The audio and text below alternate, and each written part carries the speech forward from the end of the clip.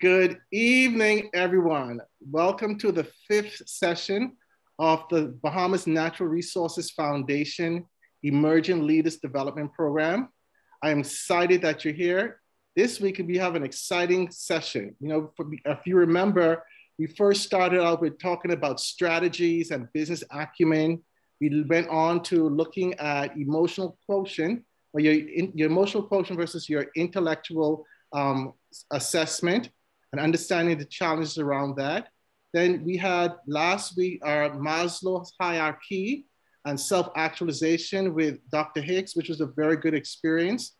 And I know that I sent some emails out in the WhatsApp group and I've asked you guys to really look at these competencies and skills. One moment. Competencies and skill sets in order for you guys to really incorporate it into your projects. So what I'm going to do now is just going to give a Trey, how are you today? Let's do some little welcoming. How are you doing today, Trey? Good afternoon. I'm doing well. Can't complain. In the best country in the world. I'm doing great. And you, Mr. Thunderum? I am doing well, thank you. It's like a boulder see a boulder in the road, right? And you can say, okay, that boulder is going to stop my journey. But you have to imagine that you're water. So you're going to go over it, under it, around it, but you have to keep on moving. So when you see obstacles in your life, it's not a set moment to stop. It's how do we get around it, get over it. So Mr. Darville, Jared, how are you today, sir? I'm good, Mr. Cunningham. How are you doing? I'm doing well. How's your week going? Your week is doing well? Yeah, my week is doing good, man. Right on par. Wonderful. Oh, happy belated birthday. It was your birthday. Thank you. Thank you very much. I appreciate it. That's wonderful. How's everything going with you? Oh, I'm right here. Sometimes I feel like I'm between Toby and the dog. Oh, man. I see you have a lot on your plate with the technical difficulties that we had. So yes, but we just move forward. How about you, Ms. Gibson? How are you today? You doing well? I'm good. How are you? I'm doing well. Did your mom tell you about her new acting role with the foundation? She didn't tell you what happened? She's our acting treasurer. Yeah, she did. She did tell me. Yes. She's our the interim, right? Yes. Yes, she told me. That's wonderful. So she made me aware. Oh, excellent. Jabez, how are you, sir? Jabez, I'm doing pretty good. I'm doing pretty good. Just trying to make sure. Yes, can you hear me? Yes, we can. Okay. Yes, wonderful. Yes, I'm doing pretty good. Just trying to get settled after my technical difficulties. Yes, that's one of the things we find with this Zoom arena. And Kaylin and O'Neill, how are you, sir? How's our law students doing today? Oh, Kaylin, you're doing you're doing a switcheroo. Oh, there you are. Oh, how are you, sir, Mr. Meadows? I'm good. Just getting in, trying to get comfortable for the meeting tonight. Oh, excellent. Yes, wonderful smile. How about you, Mr. McCartney? Kaylin, how are you tonight? Sam, I'm doing good also, just getting on moments ago. Okay, wonderful. So I'm gonna go ahead and start our Facebook Live. And once I start that live, I'll go ahead and introduce our guest speaker and we'll move forward from there. Here we go. Good evening, Facebook and the Bahamas community. I welcome you to the fifth session of the Bahamas Natural Resources Foundation Emerging Leaders Development Program. This evening, we have a guest speaker who will present to us on the topic of identifying and optimizing leadership styles. So the person I would like to bring to the table and introduce to you is Miss Kamila Elliott.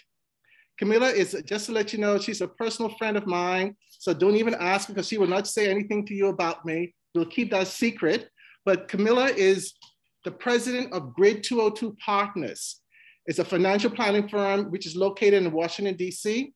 and is dedicated to financial planning and investment experience, but also not just Washington, D.C., also in Georgia and North Carolina in the United States. She works with assisting high net worth individuals, endowments and foundations, and business owners with comprehensive wealth solutions and holistic planning. Who knows, maybe one day we'll be her client. So Kamila has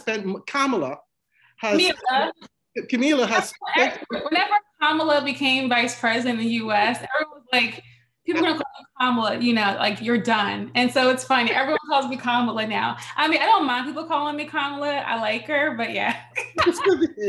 Yes, thank you, Kamila. She spent most of her professional career at Vanguard, working with ultra high net worth individuals and endowments. And inclusive of that was major universities, hospital, and charitable organizations. Her clients were in the range of $20 million to $450 million and represented $3 billion in total assets. That's what she managed prior to her leaving that role. She's now on the board of directors of the CFP board.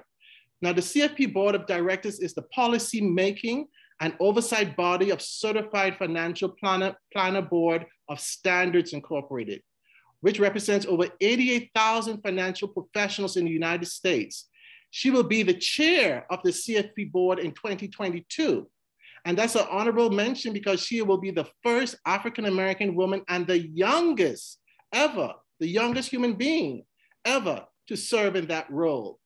She serves on the investment committee for Women Against Abuse, located in Philadelphia. She also is an active volunteer with the IRS Volunteer Income Tax Assistance Program. She holds a BA and an MBA from the Pennsylvania State University, Penn State, as some may know it as. She's a certified financial planner and holds a license of life, health, and long-term insurance. So Kamila, welcome to our program. If you wish to present your program, you can share the screen, which has been enabled. Okay, let me go ahead and get started.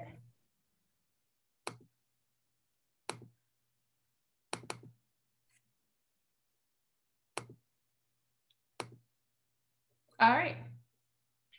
Are we good? Yes. Okay. Thank you, Aj, for that warm welcome and introduction, and good evening to all of you. So today I'll be discussing identifying and optimizing leadership styles. So before I begin, I'm going to share with you that leadership styles are not born, they're developed and grown. So I'll just point, I spent a lot of time at Vanguard, most of my professional career. And within that, my roles at Vanguard, I would say half of my roles were in leadership. I managed teams ranging from 10, my largest group was over 40 individuals. And I had the pleasure of leading sales teams, which is even more interesting and more nuanced. And you're leading groups that are charged with bringing in revenue to an organization. So a lot of things I want to talk about today are not because I'm special, I have a magic gift. No, a lot of it is being trained, being supported, and being developed, having really great mentors. And I'll say this one thing, some of the best things about developing your leadership style is just observing. You've all been exposed to leaders, like teachers are leaders, right? Teachers are leading a classroom. And what you learn is you learn from great leaders, but you also learn from bad leaders, right? You learn how you like to be led and developed, and you also learn how you do not want to be led and developed. So today I'm going to talk about creating your leadership style. We're going to go over the different leadership styles and how they work and how you can flex. And then we'll spend some time for Q&A. And I'm also going to share some resources for all of you to continue learning about how developing your own leadership style. So we already did that part already. So these are tips from Harvard Business Review, right? So when you think about developing your leadership style, there are a few things that you should do or not do. And one is imitation is the enemy. One of the things that you don't want to do is find a leadership style of someone that you, let's say, like, and just try to imitate it. So imitation is the enemy. And why do I say that? You are who you are, and you have to know yourself. You have to know how you communicate. Are you an empathetic person? Are you more of a straightforward person? Are you someone that gets in the details, or are you high level and visionary? You have to know yourself to develop your own leadership style. And what people tend to do is say, I read a book and I'm going to follow this person's style and I'm going to emulate it, and you will fail miserably because you are who you are and you cannot be anyone else when you develop your style. The second thing is knowing your strengths and weaknesses. One of the books, I probably should have mentioned this, Aj, but one of my favorite books that I think every new leader should do is an exercise that's Now Discover Your Strengths. Are any of you guys familiar with that book? No, not. Okay, so Now Discover Your Strengths. It's a really, we don't read a lot of the book, but you take an online assessment. It's pretty lengthy, I'll admit. But what they do is they discover your top 5 strengths. What are you best at? And then they tell you the pros and cons of those strengths. So for me, and Aj probably knows this, but one of my top strengths is I'm a relator, right? I'm someone that if you meet with me, I'm going to find something we have in common. Within the first 5 minutes, I'll find a city, a food, a drink, travel, someone we have in common. That's what I do. That's how I'm a very relational in nature. The second strength I have is I'm an achiever. And by an achiever means type A personality.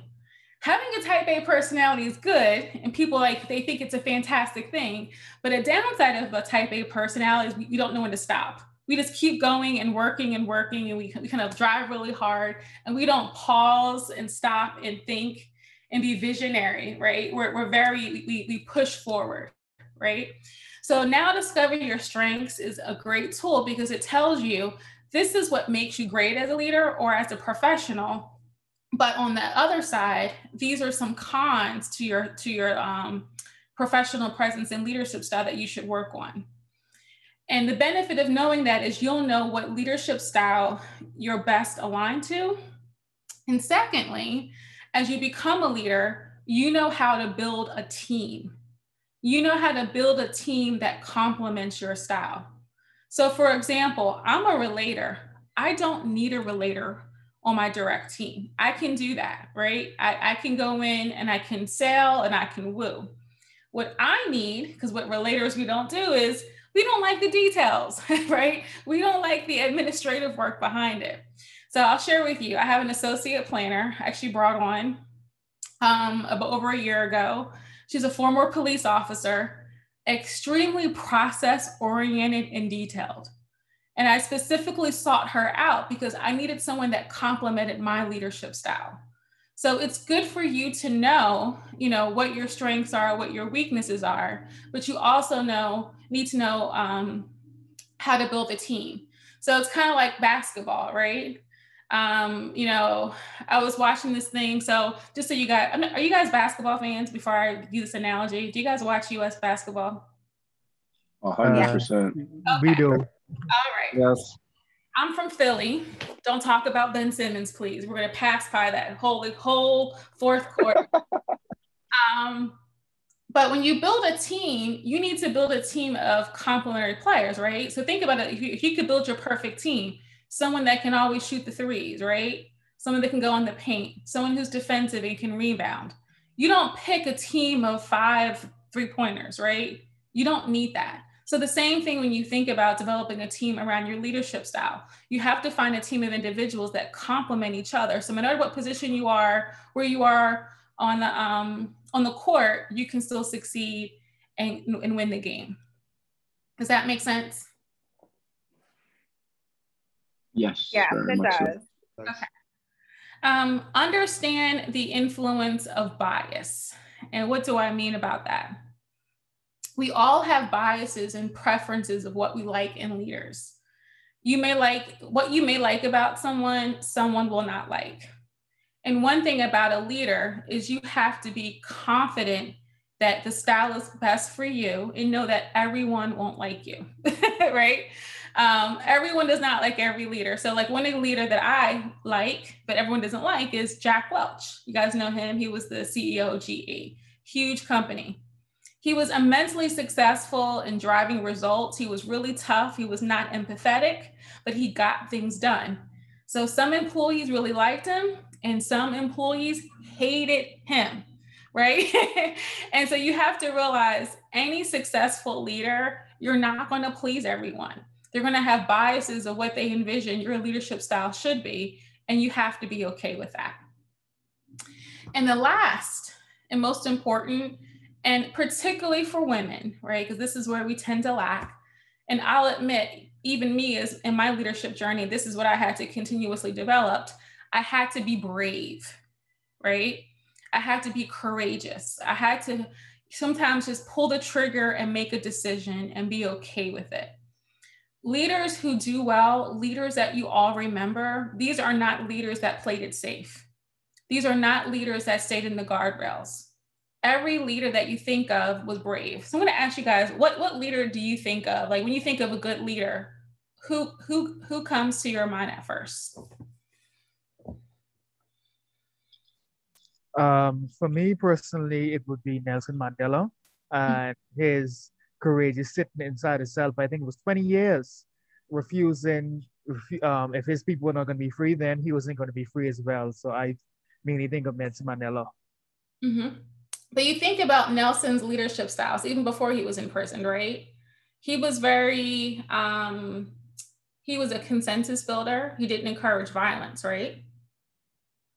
So there are a lot of individuals in South Africa. So I went to South Africa a few years ago, and went to the Apartheid Museum and saw the journey. There were people that wanted him to be like Malcolm X, right, Trey? They wanted people to say like, all right, right. Yeah, so there are, you are, in South Africa, right? Africans are, Blacks are the majority. Why is this white majority ruling this country? If we all, I'm saying we, just uprised, we could take them over, right? Really, really quickly. I mean, they have money and weapons, but in numbers. So you think about someone you think about has a good legacy. Even at that time, Trey, individuals did not like Nelson Mandela because they thought he was too conciliatory to white Africans or to the white South Africans. So no matter who you are always going to have detractors. Even coming out, he was a key participant in, sorry, it's 7:30 here. What is it, Aj? It was the plan they did with, it was the, what is it? I can't remember. Where they all made amends from what happened with apartheid. The reconciliation. Reconciliation, thank you, right? So there's a lot of detractors that when he did leave prison and he made reconciliation, let's move past it. A lot of individuals didn't want to move past it, right? They were like, look, it was so many years we were held back.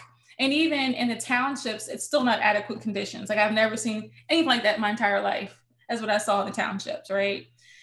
So think about leaders that even though you can be a great leader, you can be an historical leader, being brave, there will still be people who will not like you, who will not support you, but you can't listen to them. You have to listen to what's most important to you, what's in your heart, and what you think will drive the best results, knowing your own leadership style.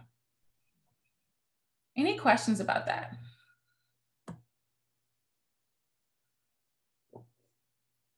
Nope. Okay. Yeah, I have a question. Just in terms of like, how do you cope or deal with people not liking you? For the most part, I guess, for people like us who are emerging leaders who may have not been in any leadership position, we aren't, I guess, may not be used to hearing or knowing the thoughts of other people.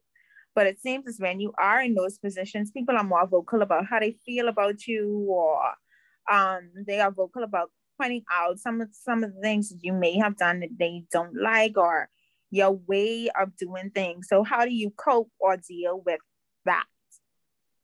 So I always say in my mind, your name is Jafar. I can't say. Yeah. Okay. Okay, Aj knows.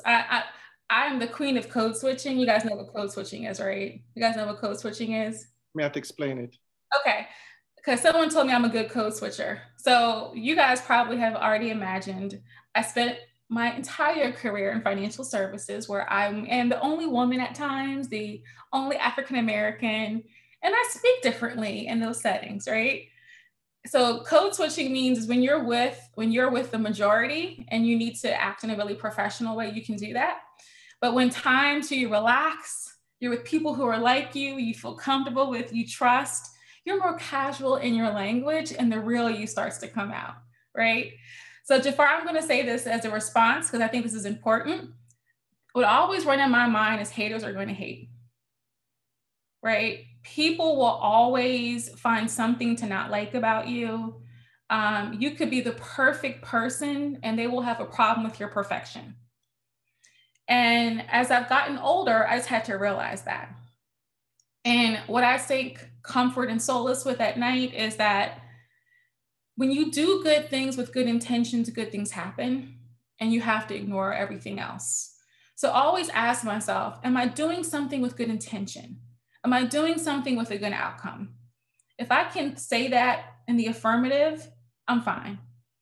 I think what happens to people and what leads to their downfall and leads to stress is when you do things with bad intention, when you do things to get around something, when you do things solely in your self-interest, that's when the walls come crumbling down.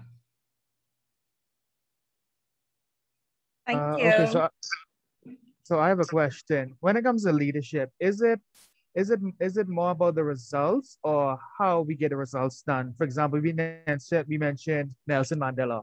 As a person who would be the vast opposite to him would probably be Oda Nobunaga. For those of you who don't know who that is, he was the first unifier of Japan. And one of his strategies was to be as ruthless as possible. He got it done, but not as ethically as we probably would have liked. So is it more about the results as a leader or how you get those results done? I think it's both, and I think it's even. But sometimes, I'm going to be honest, Trey. Sometimes in life, the result supersedes the how. But in most times, I focus I would say, what is the word? You have to assess collateral damage. You guys know what collateral damage is? Right? Okay. Sometimes you have to assess collateral damage, right? So you may want this event to occur, this outcome to happen, but people are going to make it hurt along the way. And when you make a decision, that's one thing you have to assess is what's the collateral damage, right? I think that's why you're asking the how, right? Like the how, like, people say, all those like, are you a narcissist quote, kind of quizzes, like, would you kill 5 people to save 1,000, right? Like those kind of scenarios, right? And it's hard because sometimes you do have to assess, like, what's the collateral damage? People will be hurt, people won't be happy with you, but if you're saving 1,000 lives, at the end, that's the right thing to do, right? But usually, in corporate America, in regular leadership, the how is just as important as the why, or what you're trying to accomplish, or the what, I should say, how and the what. But in really dire circumstances, there will be collateral damage, and that's just how life is. Not a great answer, I know, but sometimes you just have to. True. Thanks. It's just true, right? It's just how life is, unfortunately. Mm-hmm. Any other questions before we hop into the leadership styles? And then when I'm reading these leadership styles to you, I want you to think of someone you know. It could be a coworker, a leader, a teacher, a mentor, a parent, right? Because parents are leaders. Think about anyone that could fit into this leadership style. And I'm going to pause after each one to have a discussion about it, okay? Please leave me out of it. Gosh, come on. All right. I do have one question. What would you say is the most important quality of a leader? I mean, granted that everybody isn't going to like you. What's the thing that everybody must do? Because I mean, I'm thinking it should be respect. Like everybody isn't going to like you, of course, but other than respect, or would you say the most important thing that people do would be respect? Or I would say be authentic. Because people can sense fakeness a mile away, right? And I think if you lead with authenticity, everything else will follow, right? People will trust you, okay. people will follow you, people will be loyal to you, people will value your thoughts and your experience. But you could be a really smart person. You could get a lot of initially results done, but if you're not authentic, it will be short-lived. Okay. All right. Thank you. Mm-hmm. All right. So let's talk through the first one. So the first one is autocratic. One person controls all the decisions and takes very little inputs from other group members. They make decisions or choices based on their beliefs and do not involve others for their suggestions or advice. And autocracy is what they call it sometimes. So pros, right? If you have one person making all the decisions, you can make a decision really quickly because you're just talking to yourself, right? You can take better control of processes or money. You know how sometimes if I want to do it right, I'll do it myself. That's how autocrats think. I'm going to do it myself because I know it'll be right, right? And it's helpful in times of crisis when you need to make a really quick decision and things are going wrong. If it's just you making a decision, you can effectively lead. Now, as you would imagine, this can resemble a dictatorship by looking at the visual. So I kind of picked these bubbles of like what demonstrates and they'll be pretty consistent, but it's really a dictatorship. It can lead to low employee morale for obvious reasons. Someone's making all the decisions without taking consideration any of your input whatsoever. And there's no diversity of perspective, right? No one's saying maybe you shouldn't do this, right? So you guys would appreciate this, right? Like, did you guys hear about Michael B. Jordan and the rum he was starting and he got himself in trouble? Because obviously he didn't know any Trinis, because any Trini would have told him, do not name this rum Juve. But he was running an autocratic decision-making process where he wasn't getting input of others, because if he did, and he had any Trini friends, he would have done that, right? So that's an example of you do things with no diversity perspective, you're making your own decisions and not involving others, and what can happen. So does anyone know any autocratics?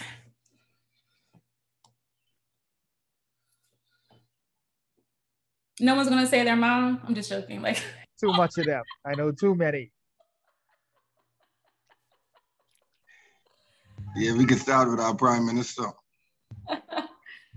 I was waiting on someone to say that, you know. Oh gosh, is this recorded? Don't make sure you put this on your laptop and not on the cloud, okay? It's too late. We're streaming live on Facebook.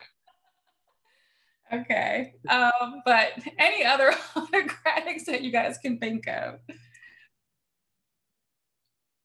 No. You want a historical example or current example? It can be either. Well, the North Korean powers are very autocratic based on how they run. The person I mentioned before, Oda Nobunaga, he was very autocratic. And I had a few managers that were very autocratic. Mm-hmm. Yeah. Yeah. And so you sorry. Oh, go ahead. There are some spouses who are autocratic, by the way. That's correct. There's some spouses autocratic. But I'm gonna play on Trace Kim Jong-un, right? He's an autocrat, right? And what happens to his country, right? Yes, they're functioning. Yes, they make quick decisions. But are the people there happy? No. They're always trying to, like, they guard the border with their dear life and they shoot you if you try to leave, right? So, like, obviously people aren't happy there, right? And they're basically cut off from world trade in significant ways versus South Korea, right? That's moved to being a developed country. So you guys can see there's benefits in that they're functioning, but they're not functioning well, right? Okay. All right, the next one is similar, but this one's called authoritative. So again, the leader is in complete control. They set goals, determine processes, oversees all the steps it takes to reach the goals with little or no input from others. But the difference here between authoritative and autocratic is that autocratic will do it all, and authoritative will show you how to create the task. And once they show you how to do it, they let you take it from there. Okay. So the pros, again, quick decision-making.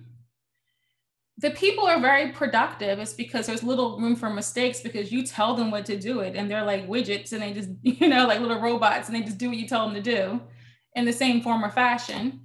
Helpful in times of crisis. Again, when things are happening, out of your control or you have an issue, authoritative limits any issues or delays.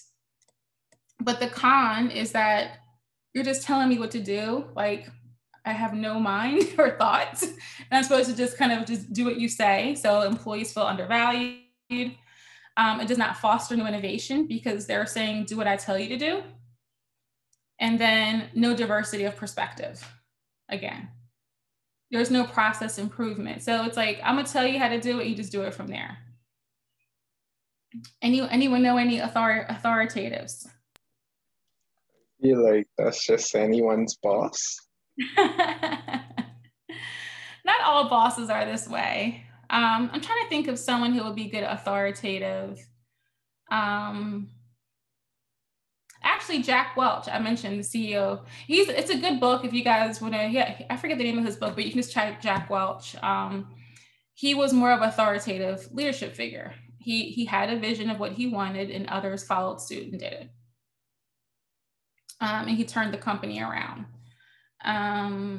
He had his team of people with whom he liked and fostered that. But for the vast majority of the organization, it was very like, you do what I said kind of philosophy. I'm going to tell you, like, my mom would be authoritative. She's on Facebook Live, so I can say it, right? She's like, you do this how I want you to do it. And I would try to find creative ways to do like my chores. And she was like, no, you didn't do it right. I'm like, the dishes got washed. It doesn't matter if I did glasses and plates and pots. I'll do whatever order I want to do it in. The dishes are clean, right? I'm not sure if you guys have dishwashers, but my mom forced me to wash them by hand. So you guys don't have dishwashers or no? I'm making an assumption. But has your mom or parent told you how to wash them and how to do them, and that's just how you do it? And if you didn't do it their way, it was wrong? Yeah, it's a standard, most efficient way to wash dishes. if you wash the pots first, then you got to clean the water again because there's too much grease. See, Jared's being authoritative. I'm just joking. I was just using an example, but yeah. As long as I ain't what the next one was autocratic, I good.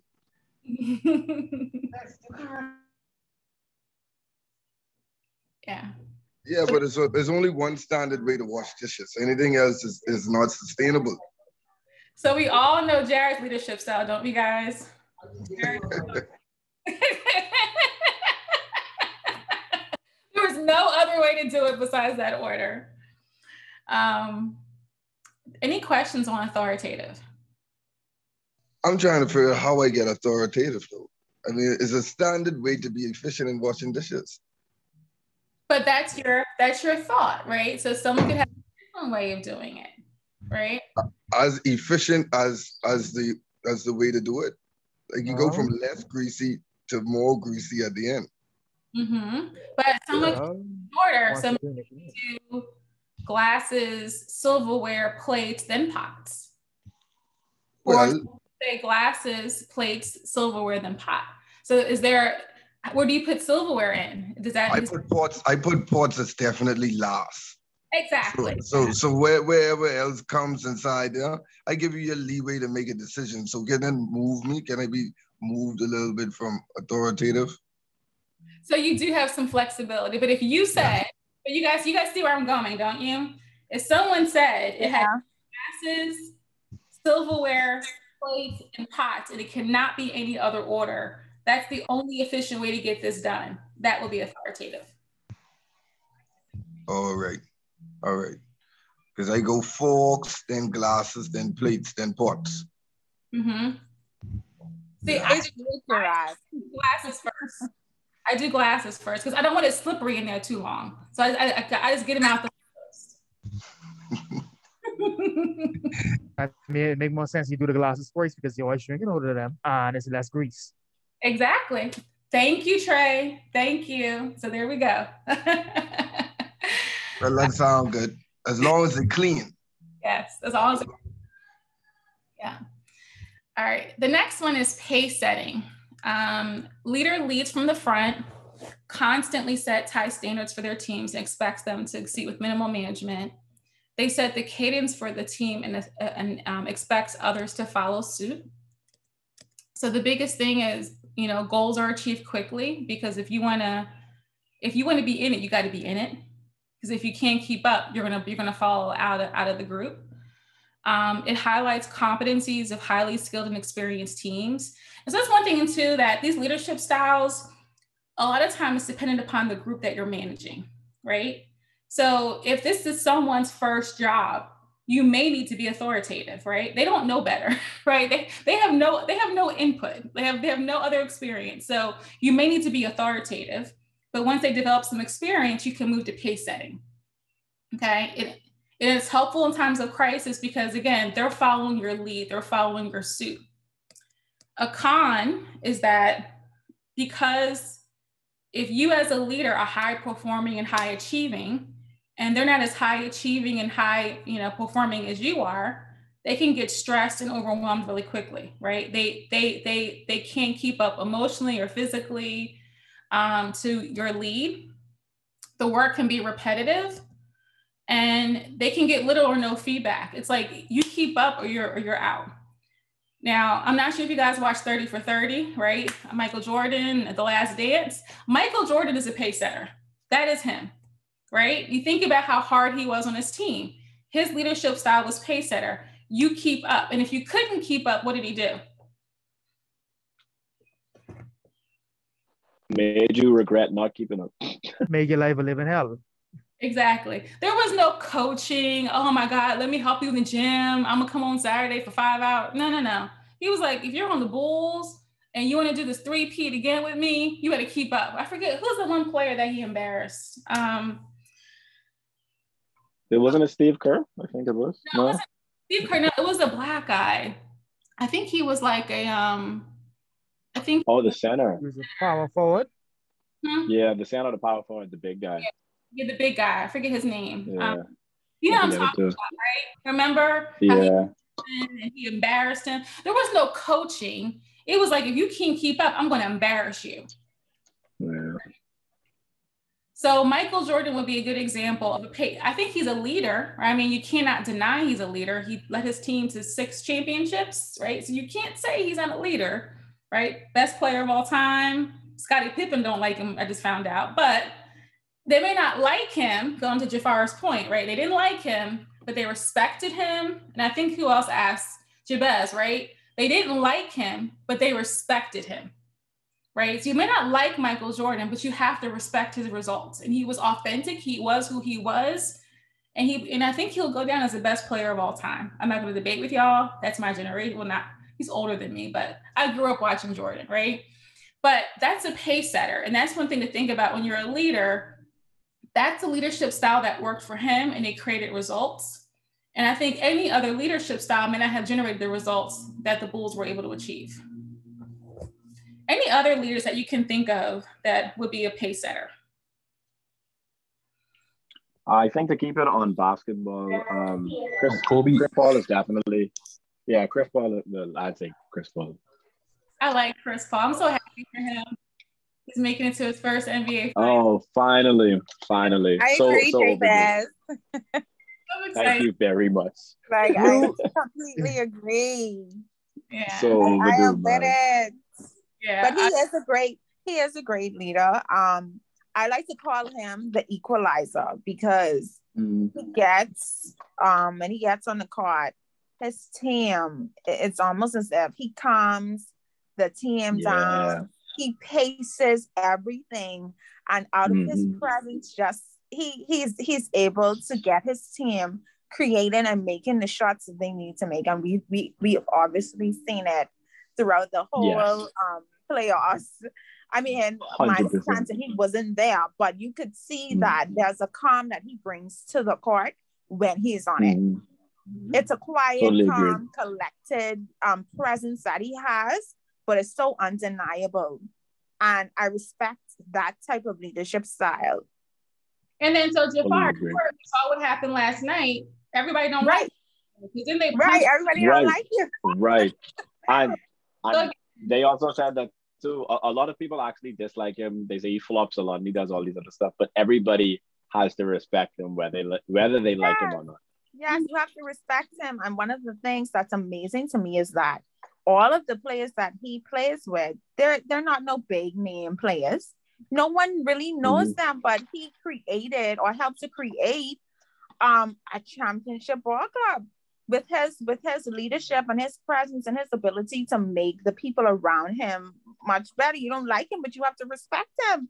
16 years in the game, and you know what I mean? Like, that is big. Crazy. Yeah.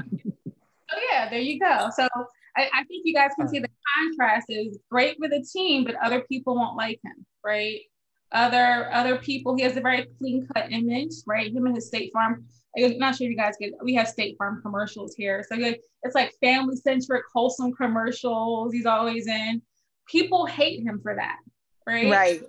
So think about that, right? So you have someone that's taken his team to the NBA finals, right? Jafar, perfection from the outside, no cheating scandals, married with 2 kids, and people still find a way to hate him, right? So sometimes no matter what you do as a leader, there's always going to be individuals that are going to question your judgment, question your skill. And that's just what happens to leaders.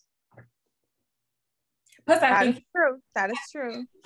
Too. So I don't mind watching him, Georgia. I don't mind watching him in the NBA finals. Like, go Chris Paul. So yeah. Yeah, I mean, to be honest, I really wanted to see Brooklyn and Phoenix face off, but hey, you know, it's going to be interesting to see what happens. It will be interesting. Well, you know, I live in Atlanta, so this is going to be interesting because, you know, Atlanta. Yeah, it will be. Is Trey coming back? Man. No way. Nah, he's out. He's out. Okay, nah, he's out. He's out there. He's out there. All right, okay. And Giannis is in Bahamas. Giannis is out, right? Yeah, Giannis is out with the torn ACL. So yeah. Okay, so that's basically the series there. Yeah, because they're up now. So I think Trey will be back, but we'll see. Okay. All right, let's keep going. So the next one is democratic. This one's pretty, you know, intuitive. You probably heard this word a lot. It is a participative shared leadership. Members of the group take a participating role in the decision-making process, and it's equal participation of everyone. So as you would imagine, if everyone feels their thoughts and values are being incorporated, it increases your engagement, right? If someone asks you your opinion on something, you naturally will get more engaged. When you feel more engaged, you become more creative. So it better fosters innovation and allows the team to take on larger responsibilities and grow professionally, right? So the more responsibility you give someone, it helps them just grow and make better and better decisions, right? As long as they're giving coaching and that feedback. The cons is, right? You ever ask 5 people, where do you want to go to dinner? Instead of one person saying, we're going to get Chinese. When you ask 5, well, I want Mexican, I want this, I want some, you know, I want some snapper. It takes forever to make a decision, right? So the previous styles, which were autocratic, authoritative, even pace setting, there's one individual driving and leading the group. They have an idea and people follow. Now we're transitioning to, we're getting consensus building and more engagement. So you see the pros is that people are happy and excited, but the con is that when you make a decision, it takes forever because now you're getting a lot of input. Not good in times of crisis, right? If you need to make a really quick decision, democratic is not the best way. And also it requires a skilled and experienced team. Remember, as I mentioned, that experienced people, this can work, but if you have a bunch of 17-year-olds, I hate to say this, this is like cause for disaster if you're doing this in a democratic fashion, because they don't have enough experience to really make the right decision and kind of create consensus. Anyone that you can think of that's democratic.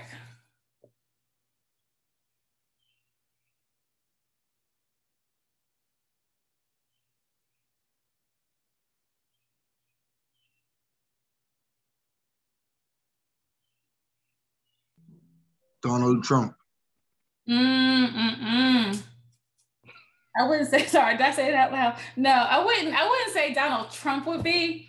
I would say Barack Obama would be this way. Barack Obama was very much a Democratic leader. He gave his cabinet a lot of authority. And then they came back to him. I would say, so go at that, but I'm happy you brought up Donald Trump. Looking back, because he is going back, guys. What style do you think Donald Trump would be? Autocratic, authoritative, or pace setting? He would probably autocratic, be, in my opinion. Yeah, autocratic or authoritative. I don't take him much as an autocratic, so it'll be probably authoritative. That would probably, I think, would be most fitting for him, because I don't think it doesn't seem like because based on how U.S. politics work, he really can't be like that. Mm-hmm. So authoritative probably is the best. I think he's authoritative because you saw that he did give his people levels of responsibility in his cabinet based upon how he wanted things done. But then once they didn't do something the way he wanted to have done, what happened to them? Gone. Out of there. Right. So I'm going to end it there because we're on Facebook Live. But that's a good thing. It's a good way to see is that he let people lead as long as they did something the way he wanted them to wash the dishes, right? As long as they did plates, forks, plates, knives, glasses, knives, plates, and pots, you were good. But Jared, if he tried to do the pots first, you were out of there. Like, that's how Donald Trump thought. There's no other way for you to do something as an effective leader. So I definitely think authoritative would be his leadership style. Okay. The next one is coaching. And this is a relatively new style. So these things iterate through time. And this is leadership is characterized by collaboration, support, and guidance. Coaching leaders focus on breaking out the best in their teams by guiding them through any obstacles. And so coaching, it fosters innovation. It facilitates personal and professional development, encourages collaboration. It requires a lot of time and energy as a con, does not lead to the fastest or most efficient results at times, and not best for a results-driven organization. Does this make sense to you guys why coaching, what the coaching style is? Yes, it does. Yeah, Okay. yes. Yes. You'd normally see Yes. this probably when it comes to martial art fighters, if that make any sense. For example, a person who's probably a very great coach would probably be Daniel Cormier. I don't know if you watch the MMS or anything like that, but this is exactly how he works. And if you hear him speak, he speaks almost very, very great at it. From telling the person if they're on the mat to go from half guard to side control to full mount, all that sort of stuff. Mm-hmm. Definitely. This is like a mentorship role. Mm-hmm. Right? The person is mentoring instead of really like supervising. Mm-hmm. So like sports teams, this is really what a head coach does, right? In terms of leader, to be a really good leader, that's why I call it coach, right? It's support, it's guidance. The goal is you already should have a high performing team already, all right? So when you move into coaching, it cannot be someone junior or new. This is already a high performing team, and now you're just bringing out the best, or you're creating a team that complements their styles to bring out the best in them as a team. Right, as remember I mentioned, so this is more of an experienced team that will be best for coaching, not a newer team. So like Phil Jackson would be who I would say here, right? Collaboration, support, and guidance, right? When he didn't kick off Dennis Rodman, and he, which I'm sure he wanted to do, but he realized it was best for the team for Dennis Rodman to stay on the team, right? And that's, even though he's special in his own way, but he was, he has a coaching style. a lot of guidance, bringing out the best, and he challenged them even through obstacles, right? Which would be player interactions and things like that. Does that make sense? Yes, it does. And well, go ahead. I actually always admired Phil Jackson's way of coaching. Like he would just sit on the bench and really just watch. Mm-hmm. And during the timeouts was when he would say what he had to say, but you would rarely see him get up or start shouting. I mean, for the most part, from watching him, I always admired his way of coaching because you're allowing your players to be players and to do what they know to do. And I guess point out errors along the way. Mm-hmm. Definitely. And any other leaders that you can think of that would be coaching? Bill Belichick. Yeah, Bill Belichick. And he's good at putting teams together, isn't he? He's really good at putting teams together. Yeah, he's very good at, like, how you saying, like, getting the pieces to match. Because I feel inside that too. Because most times when you're picking teams, like, you lean towards more people who you like, and then you would have more like spirits, and instead of developing a team that is diverse. Definitely. And I'm trying to think. Yeah, so he was able, because everyone doesn't have the ability to bring all-stars to a team and achieve great results, right? To Jafar's point, the Brooklyn Nets is a good example, right? That should have been an all-star team, but they couldn't make it. So it's different. It's not just about bringing in all-stars, it's bringing out individuals that complement each other to achieve those results. Well, the main person you could look at for that as well is Greg Popovich. Very, very good at that, developing players. Mm-hmm. Exactly. Any questions on the coaching leadership style? Okay. This next one, I'm going to tell you, this is my leadership style. If you were to ask any of my former team members who I am. So this is affiliative.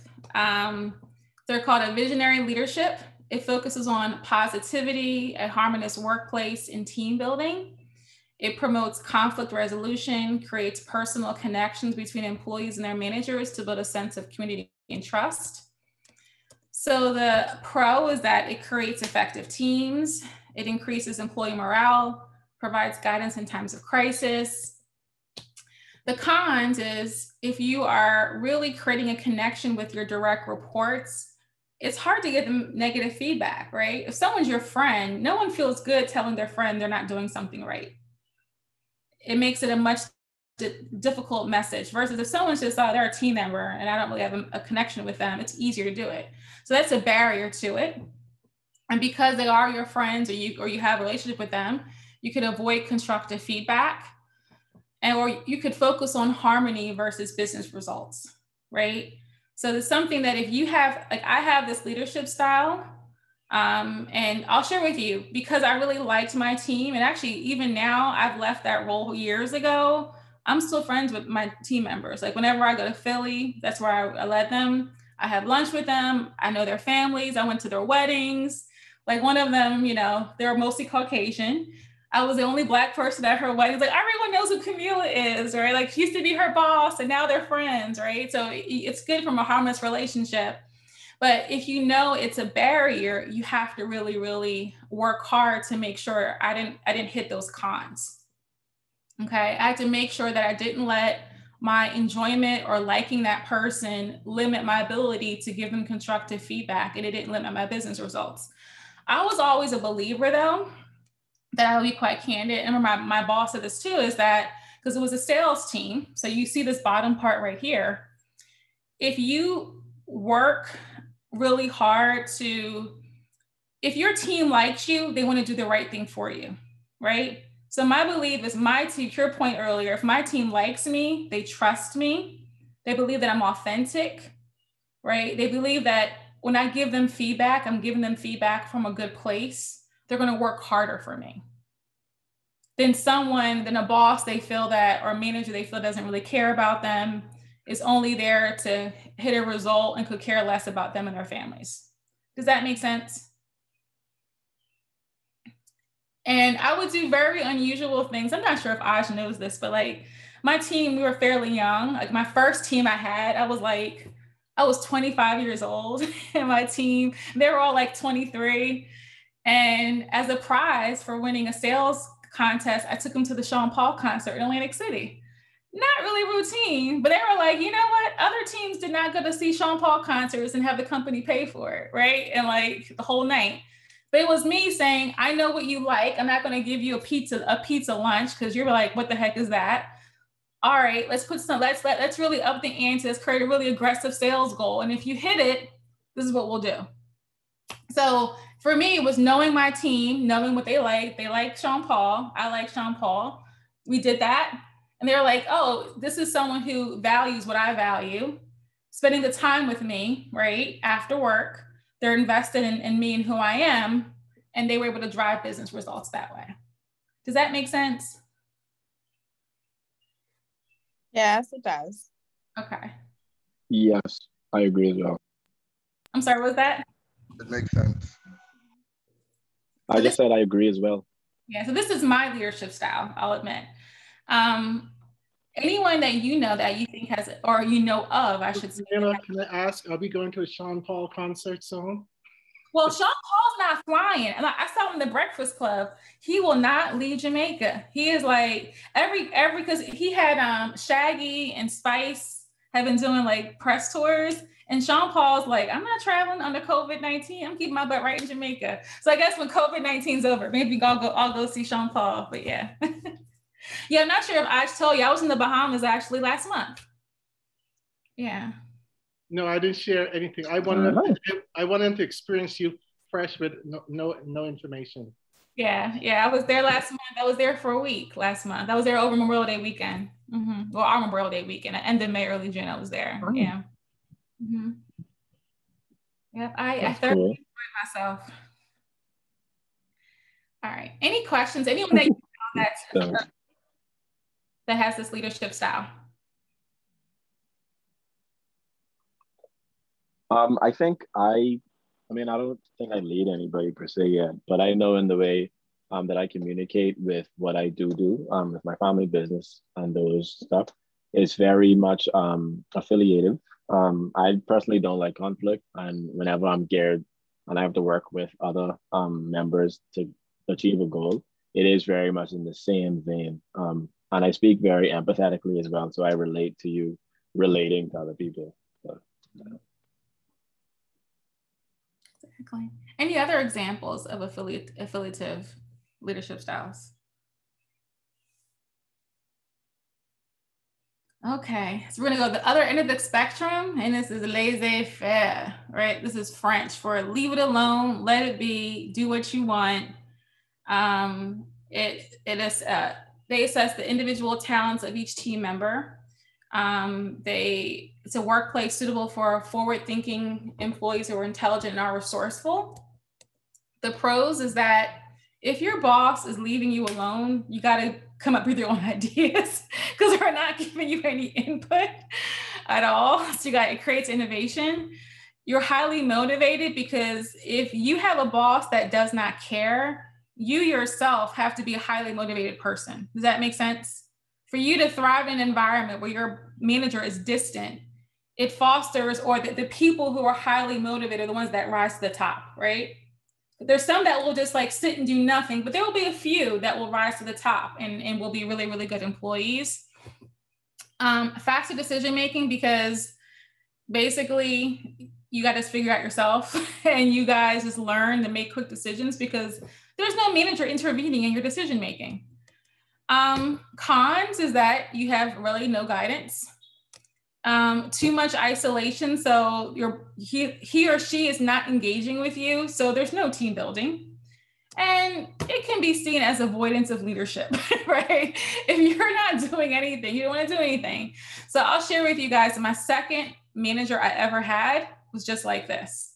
He only met with me for our one-on-ones once a month, and that was it. He didn't talk to us.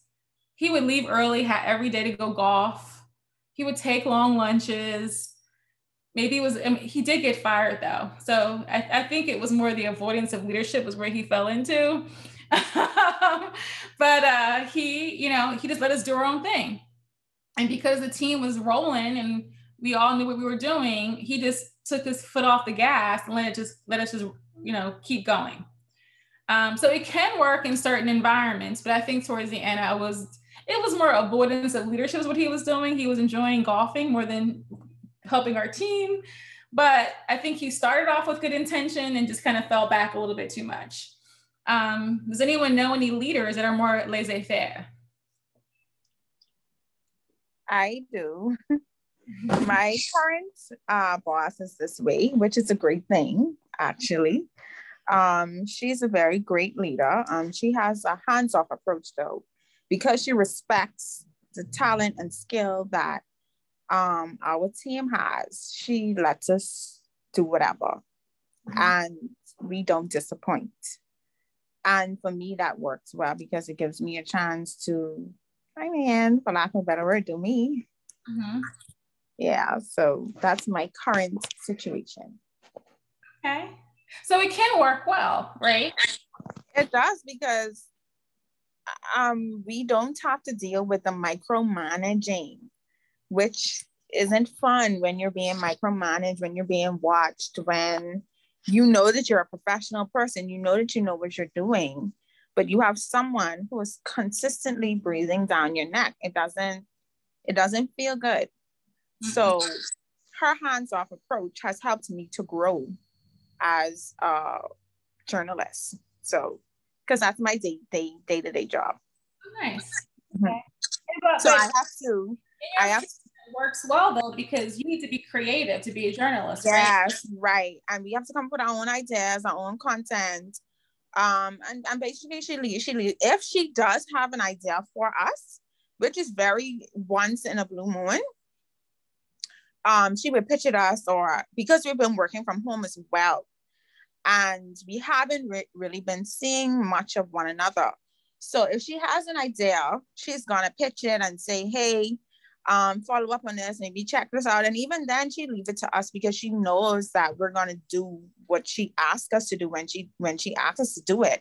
And she knows that, okay, when it's time for deadline, I don't even have to ask them. I know that they're gonna bring me quality work and work that can be published for the following day. Mm-hmm. So she has that much confidence in us, and I could take that style of leadership. Mm-hmm. Any other laissez-faire leadership styles that any of you are familiar with, or have a manager or a friend or someone that has this leadership style?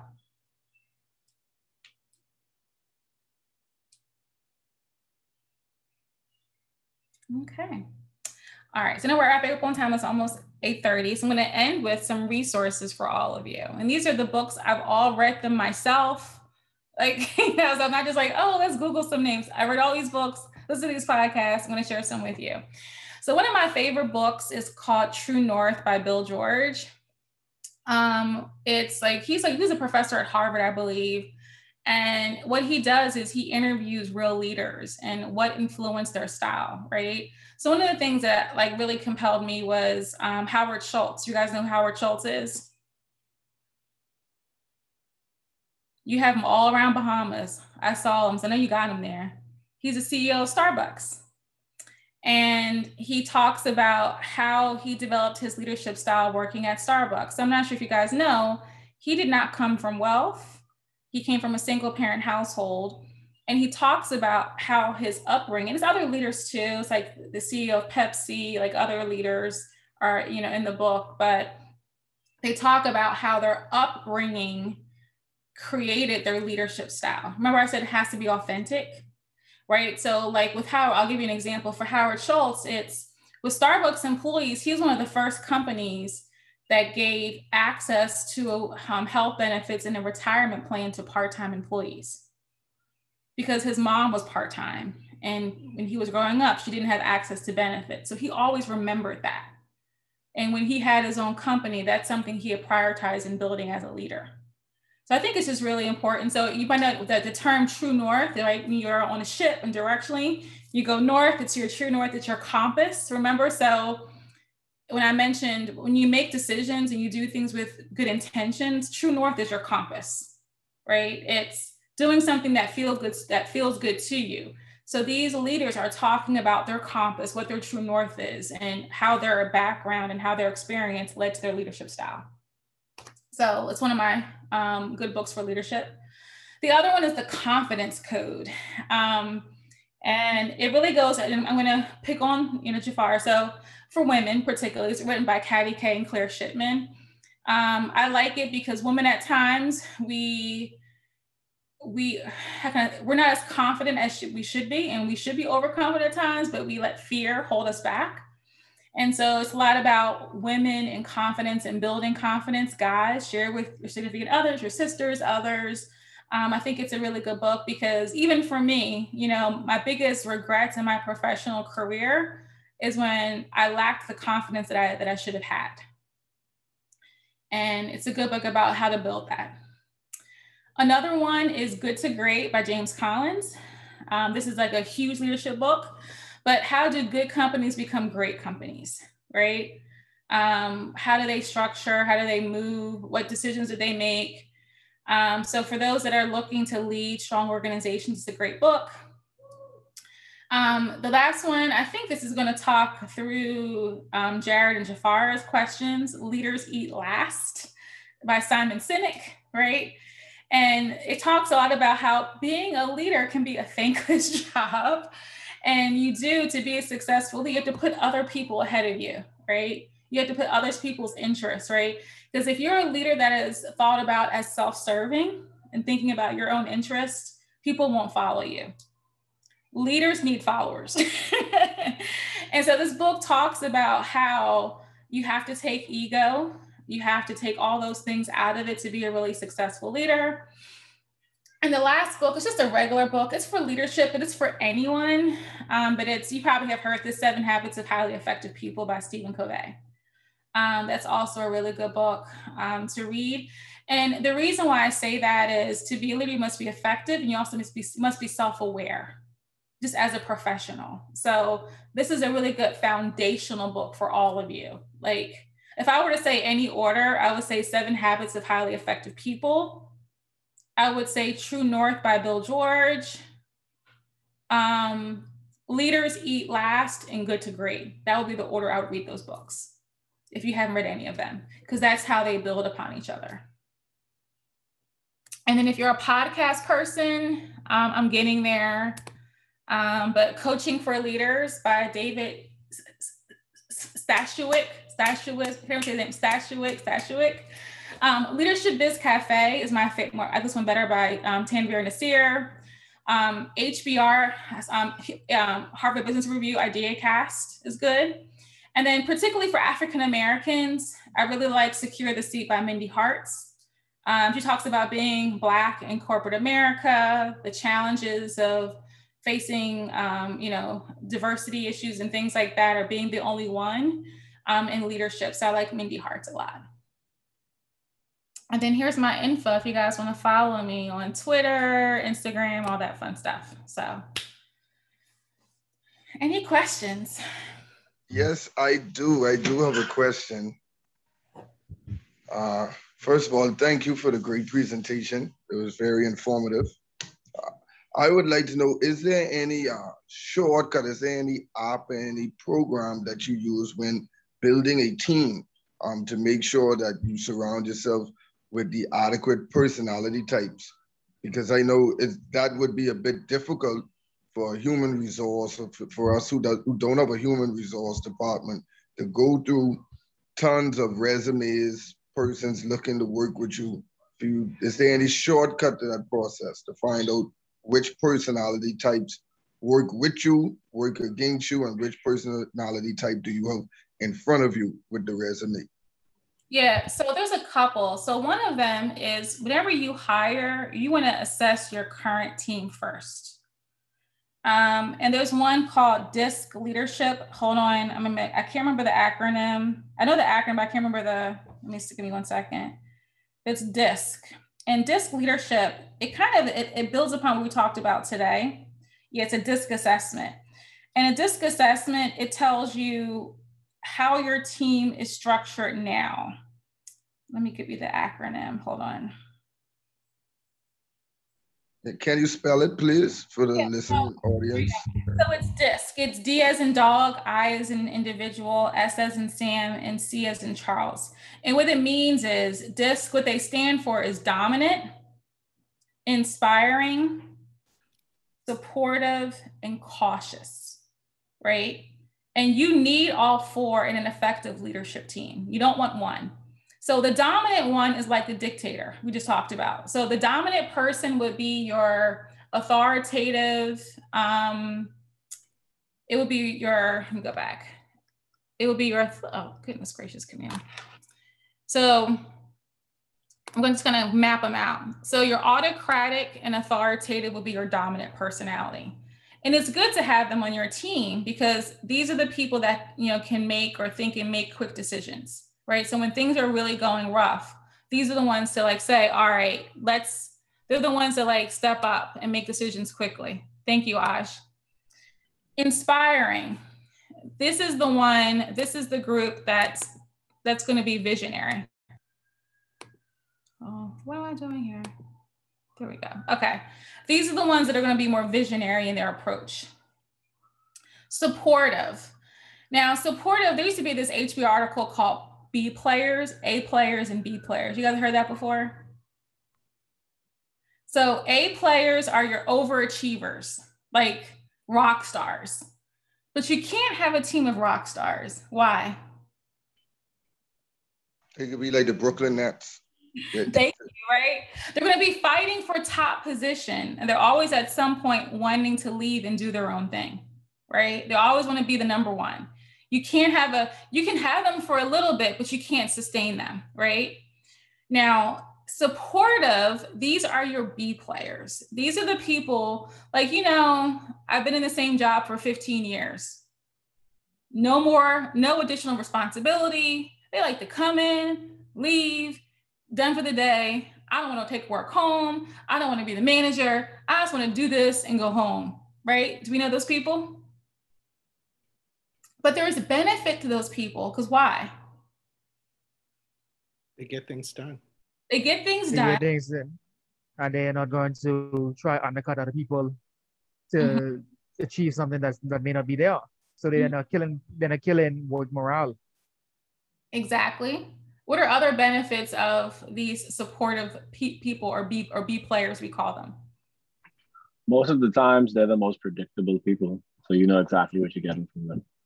Mm-hmm. Yeah. No more, no less. Mm-hmm. What are some other benefits? Thank you. These are all perfect. So when you're in a company, don't things change all the time? Don't you try something new? Like, oh, you're a new manager. Let's try this. It didn't work. Let's try this. It didn't work. Let's try this. It didn't work. What happens if you've been there 15 years? You have what? You have wisdom. Yeah, you've seen everything. You have context, right? Mm-hmm. So when a new manager comes rolling through, you can be like, all right, Jabez, I know you are excited about this job, but that idea, we did that 3 years ago. And let me tell you what happened. Yeah, that's true. That's very true. So you want to be player because they're the ones that are writing it out. They've seen it all. Not saying, Jabez, that you can't do what you want to do, but they can tell you, here's what we did, here's why it didn't work. And maybe you can figure out how to make it work this time. So it's good for you as a leader to have a B player because they're the ones giving you insight to say, if you want to do this, don't do it this way, do it this way, because I've seen it the other way. Okay. And the last one is the person that people are going to hate, and that's the cautious one. And what would you call the cautious one? Who do we often call these people in corporate America or just in overall? Devil's advocate. They're the naysayer. I don't know about that. I don't know if we're going to, I don't know if it's going to work. I don't know. Like sometimes you do need someone to poke holes in your ideas, right? Everyone can't be as gung-ho, as excited about these things as you. So you do need someone that's going to say no, and you have to convince them why. because the art of convincing someone why solidifies your conviction in the idea, and you find and you poke holes in it, right? So to your question, that's a really good, and that's what leadership teams do, is before you hire and go out, you want to assess your current team. So you know if you have 2 dominants, 1 inspiring, and one supportive person, but there's no cautious people, you should look for a cautious person. You should look for someone that is very detail-oriented, devil's advocate, naysayer type of personality. You may not like them, but they'll be good for your business in the long run and your team. Does that make sense? Yes, it does make sense. Perfect sense. It leads me to my second question. In doing business, right? It's a kind of difficult question, but I'm going through this phase in my life as well. So I'd like for you, all right, if you make a commitment, all right, is it ever okay to break a commitment because your heart isn't there anymore? Like your gut is telling you not to go with the commitment, but you already made a commitment. And so in order to go through with your commitment, you kind of like have to go against your gut. I think it depends on how serious this commitment is and how serious your gut and intuition is steering you away from it. I'm a firm believer, we all have intuition for a reason. We all have that gut feeling for a reason. I tell people all the time, like, I'm the kind of person, if something in my spirit does not like someone and I can't figure it out, I'm gonna watch that person before, I'm really watching you. I'm not engaging anything with you, I'm watching you. Because if my spirit for some reason does not feel good about you or an idea, that spirit or that intuition is there for a reason, right? I'm gonna joke, I used to grow up watching Oprah. And I remember the women, you know, Oprah, you're probably too young, but Oprah used to have people who are victims of crime and like, oh, my gut told me not to go in that room, but I went in that room anyway and I got shot. Like, I'm like, you know what? This is why you listen to your intuition. So listen to your intuition, right? It's there for a reason. Second, what's the level of commitment and what is the harm to the other person is what I would assess, right? So, and where are you in that commitment stage? So did you just tell this person I was going to do it last week and you haven't really begun and things really are in its infancy in motion? I think it's okay to go back and say, you know what? I don't really feel good about this. You know, I think it's better you partner with someone who really has conviction and is really supporting your idea. I'm not there yet. If it's early, I think it's okay to do it, right? And you have to express the reason why. Right? You can't say, you know what? I'm not feeling no more. Like, you can't say that, right? You have to just say, like, there's personal conflict. I don't have the time.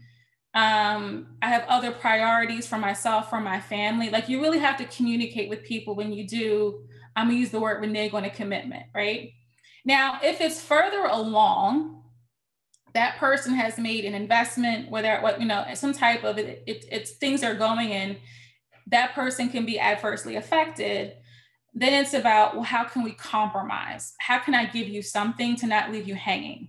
Or can I find someone who can fill my steed, right? Because you don't want to leave people hanging. Like if this is like the bottom of the ninth, I'm using the baseball, right?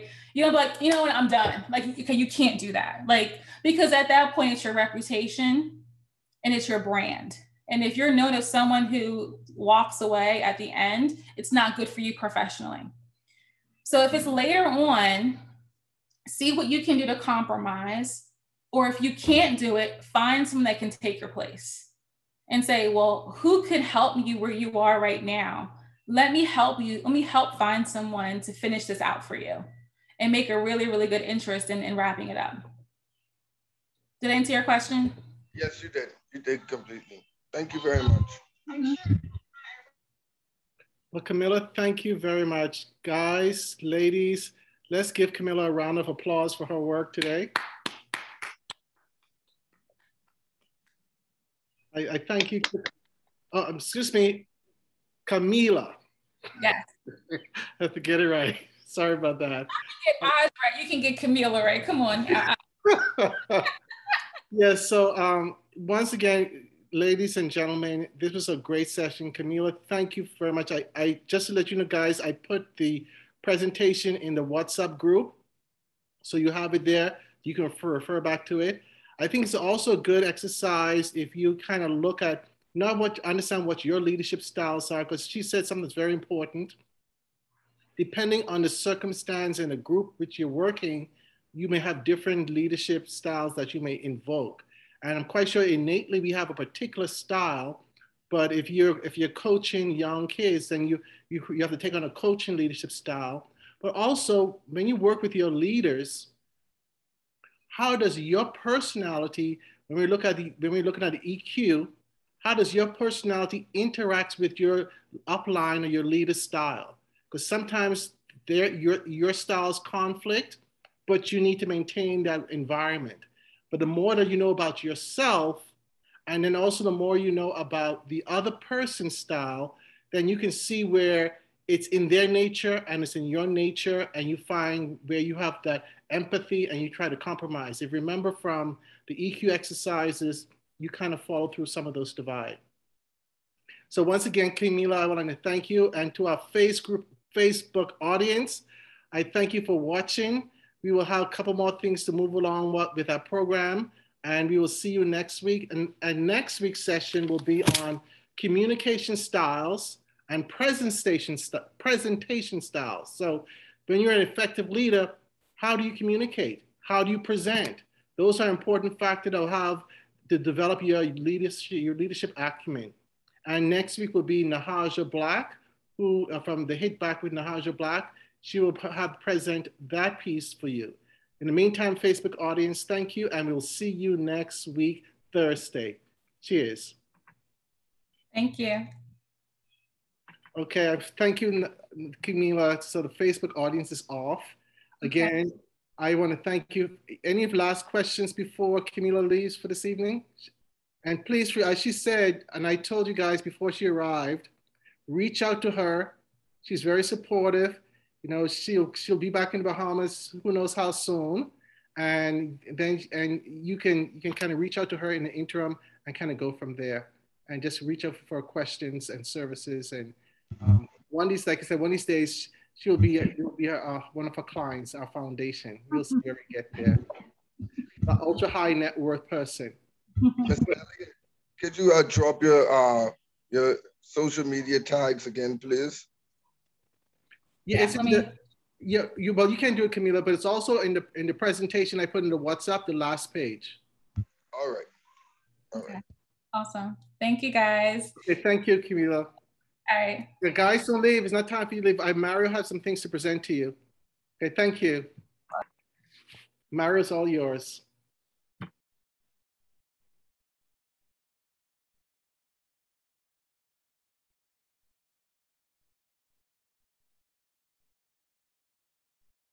Can't hear you, Mario. All right. Okay, now we can. Thank you, everyone. Yeah, I didn't really have much to present other than, you know, obviously I really liked what I saw this evening. Very interactive. This is what we really need to show, you know, the viewers on Facebook. You know, obviously with this being recorded, it's also going to be posted on the Facebook website, and a lot of people, you know, do watch it. So this is the type of show that we want to present to the public in order to, you know, draw in more interest into the foundation and whatnot. But I really enjoyed it. I hope you guys have enjoyed it as well.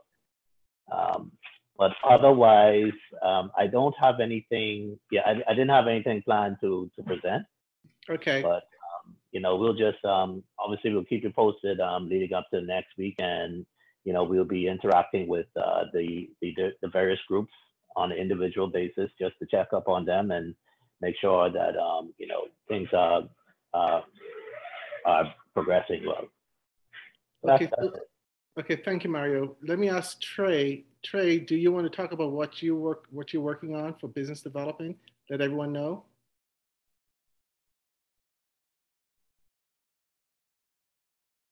I guess he didn't hear me. Trey, did you hear me? You can't hear me, so we'll move along. Well, guys, well, thank you very much. So quick question. Were you able to are you able to go back and look at the recordings or no? Oh, no one has really tried this yet. What about the OneDrive? Are you having technical problems accessing the OneDrive? I'm not sure if the persons are having difficulty or not. I know one of those, it was only the audio. One of those, when I went back, it was only the audio. It wasn't the video. I couldn't get the video. You couldn't get it. You couldn't get the. You got a video but no audio. I got the audio but no video. You got the audio but no video. Okay. Okay, because we have. And worse. There's 3 links. There's an audio only link, and then there's a video and audio link. It's 2 separate links. I've been able to view it on Facebook. And I think that's simpler. That's been simpler for me.